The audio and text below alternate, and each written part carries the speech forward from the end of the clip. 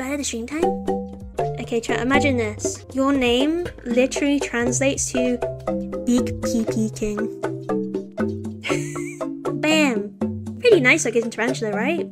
Satyrex literally means Big PP King. That's the female. Are you ready to have your mind blown? The reason it's called Big PP King. Those are some long-ass pedipalps. So Satyrex ferox, along with a few others, is a new genus that was described recently. And they have this name because of the male's extremely long pedipalps. For context, pedipalps are not this long usually. Now if you don't know anything about tarantula copulation, the males need to go underneath the female. So they're directly underneath where her fangs are to then inseminate her using their pedipalps.